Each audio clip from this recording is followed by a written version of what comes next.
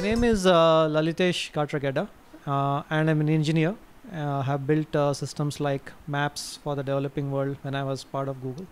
And currently I'm working on building technology and crowdsourcing systems for India to get its own information online through communities at the bottom of the pyramid.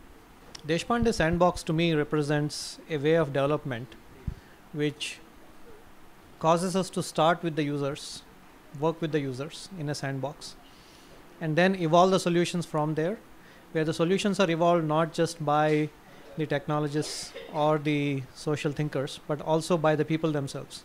And in doing so, we give ownership of the solution to the people. And the insight is that is the only way you can scale. And I've been here for, I think, this is my third DD. And each time I learn a little bit more about what it takes. And we are in a country where, 1 billion people don't have employment, 750 million people have only 1 meal a day. And the way we are going to solve their problems is not by solving their problems. That's hubris. The way we are going to empower them is by providing them the platforms and the tools where they will solve the problems themselves.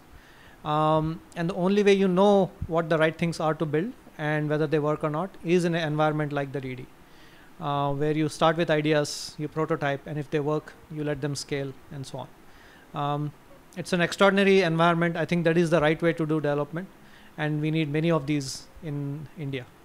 DD for me is the place where you design and build the rocket of development before launching it. So suggestions to make it better.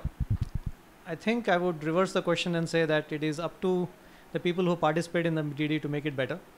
I don't think the DD can do anything for people. It's up to us to do and make it better.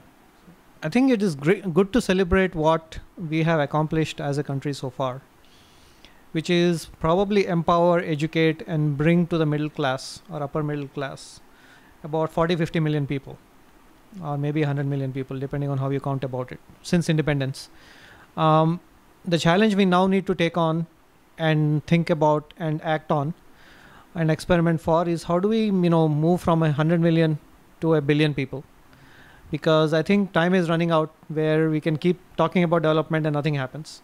We need to have the kind of impatience that the billion people in the country have, because if we keep talking about it for years, their lifetimes ebb away. And I'm hoping that the Sandbox and the Deshpande Foundation injects itself far more firmly and assertively into India's policy making, because a lot of these things which at scale have to happen by shifts in policy. And many of the experiments, I think we have readied us to have significant conversations and suggestions about that policy. But I think impact on that policy is necessary.